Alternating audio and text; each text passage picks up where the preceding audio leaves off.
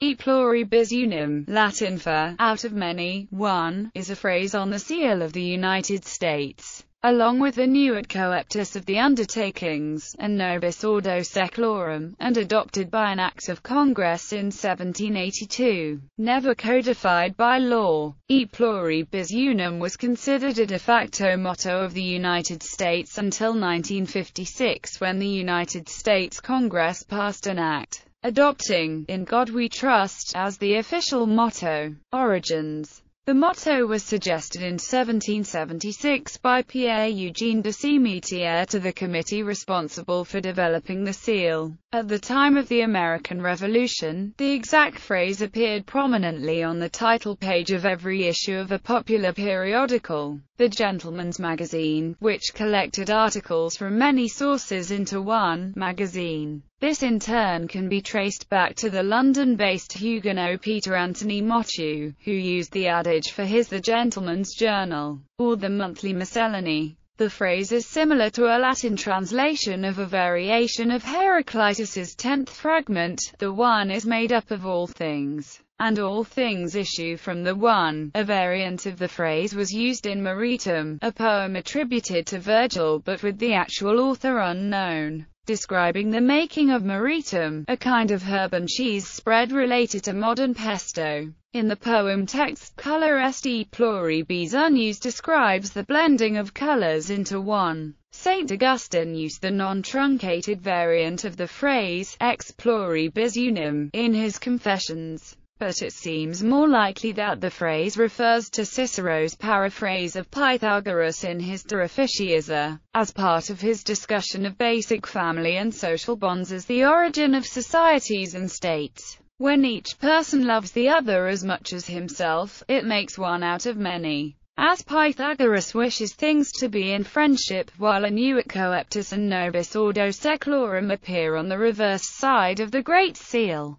Pluribus unum appears on the obverse side of the seal, the image of which is used as the national emblem of the United States, and appears on official documents such as passports. It also appears on the seal of the President and in the seals of the Vice President of the United States, of the United States Congress, of the United States House of Representatives, of the United States Senate, and on the seal of the United States Supreme Court. It is on the $5 bill. Meaning. The traditionally understood meaning of the phrase was that out of many states emerges a single nation. However, in recent years its meaning has come to suggest that out of many peoples, races, religions, languages, and ancestries has emerged a single people and nation, illustrating the concept of the melting pot. Usage on coins. The first coins with pluribus unum were dated 1786 and struck under the authorization of the state of New Jersey by Thomas Godesby and Albion Cox, in Rahway, New Jersey. The motto had no New Jersey linkage but was likely an available die that had been created by Walter Mould the previous year for a failed federal coinage proposal. Walter Mould was also authorized by New Jersey to strike state coppers with this motto and did so beginning in early 1787 in Morristown, New Jersey. Lt. Col. Seth Reed of Uxbridge, Massachusetts was said to have been instrumental in having pluribus unum placed on U.S. coins. Seth Reed and his brother Joseph Reed had been authorized by the Massachusetts General Court to mint coppers in 1786.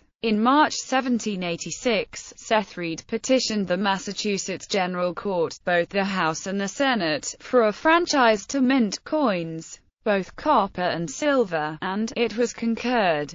Pluribus unum, written in capital letters, is included on most U.S. currency, with some exceptions to the letter spacing. It is also embossed on the edge of the dollar coin. According to the U.S. Treasury, the motto pluribus unum was first used on U.S. coinage in 1795, when the reverse of the half-eagle coin presented the main features of the Great Seal of the United States.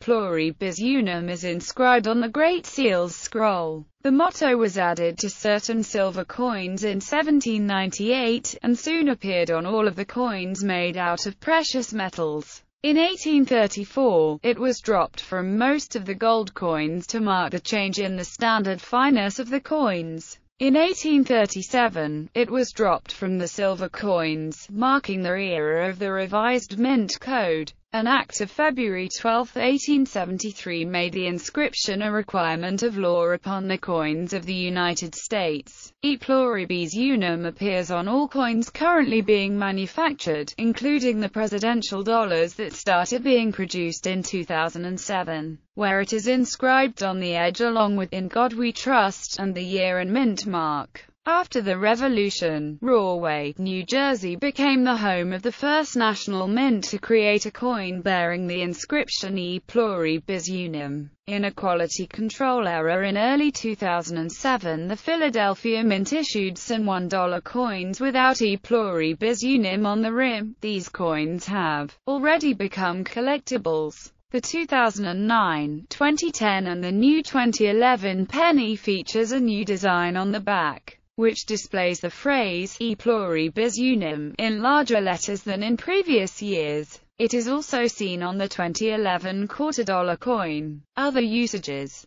The motto ʻpluribus unum is used by Portuguese multi-sport club Benfica. This motto has also been used by the Scouts Battalion, a professional infantry battalion of the Estonian Defence Forces, since 1918. A variant of the motto, unum ʻpluribus, is used by the borough of Wokingham in Berkshire, United Kingdom. ʻpluribus unum is a march by the composer Fred Duell, written in 1917 during World War I. In 2001, following the September 11 attacks, the Ad Council and Texas Ad Agency (GSD&M) launched a famous public service announcement in which ethnically diverse people say, "I am an American." Near the end of the PSA, a black screen shows and the phrase ʻpluribus unum is seen with the English translation underneath. In the film The Wizard of Oz, the wizard gives the Scarecrow a diploma from the Society of ʻpluribus unum. In the Twilight Zone episode, A Kind of a Stopwatch, a man receives a stopwatch that can stop time and is told, "Remember ʻpluribus unum," as he is given the watch.